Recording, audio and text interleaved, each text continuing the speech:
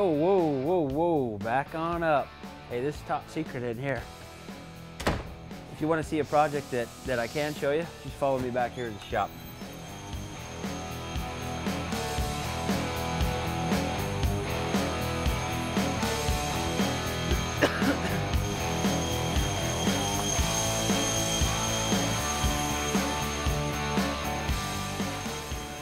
I think I drew the short straw this week, so it was up to me to give a shooting tip or a tough shot or something. And I thought about kind of doing an Annie Oakley special, behind the shoulder, smoke and mirrors, maybe set off some grenades and stuff, but they said it wasn't quite in the budget. So what I want to do is just show you something that I've been working on for the last few months and kind of put the word out about what's going on. Now, the sales guys here at Gunwerks, they basically have to order their rifles just like any customer would. You know, we tell guys our lead time's like 5 to 6 months, and that's true for the sales guys too. If I want some guns to sell, I've got to put my order 5 to 6 months, you know, in the future so I can have them on time. Now, we ended up with, this last summer, we ended up with some extra components, some extra stocks. We had some surplus barrels and then some triggers that we weren't using on our LR1000s. So what we did was I put an order in to build a big batch of custom guns that would be ready for hunting season. They're a little different than our LR1000s. There's a few features and I'll show you, but this is just a sneak peek of what I've been doing the last couple weeks. All right, here's the 10 or 15 of the rifles I've been building. Now what we did was we took these components and we're making a custom rifle that's going to be more of a budget gun. It's going to be a little less expensive than our LR1000. But they're going to shoot really good. They're going to look good. There's a couple things that went into this. We had these extra barrels, like I was saying, and stocks. The thing that we were short on was some actions. We ordered a bunch of Remington actions in, and we tuned them up just a little bit, so they'll be a little truer, a little tighter tolerances. And part of that process is we need to face off the front of that action.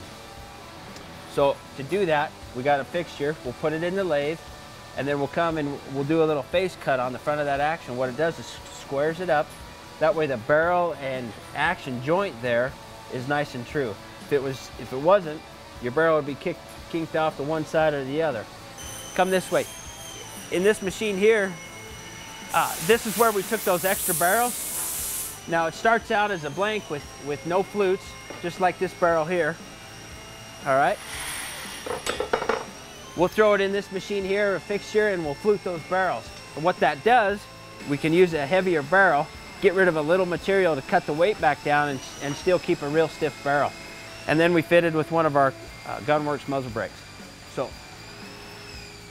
another part of that process, and you'll see that these guns are looking more and more like one of our LR1000s, is this last summer, we ended up getting quite a few extra McMillan stocks. Now this was a stock that we used on some different builds, and we just ended up with too many, so we had a surplus.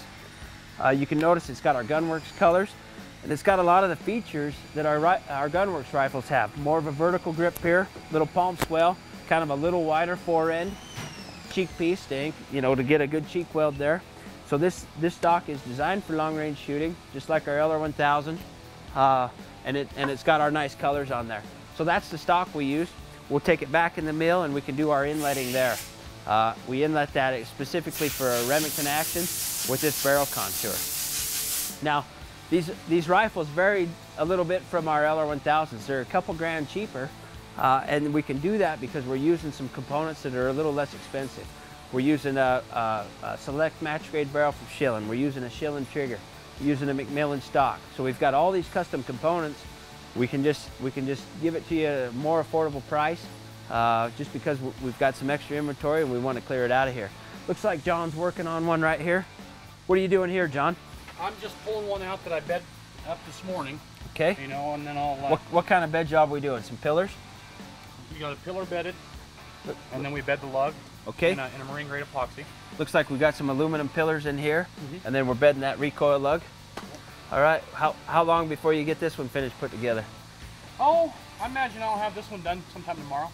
Okay, so John's getting through these about as fast as he can. We did 25 of them. I think Jeremy and I have about 10 of them sold, so there's about 15 left. Hey, these things are shooting too. Here's some that we shot this morning, one of our guys did. This one came back in. This is for a customer that I've already sold to. He's got a sheep tag in Idaho. Called up, needed one right away. It's ready to go. He's gonna have this towards the end of the week. Looked like the target Ernie shot this morning. This is 200 yards, 0. Looks like it's right on, sub half-minute gun. Hey, look guys, these are really close to our LR1000s.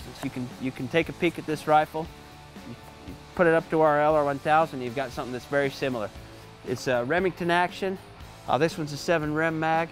It's got our Gunwerks colors, our G7 scope, our custom turrets.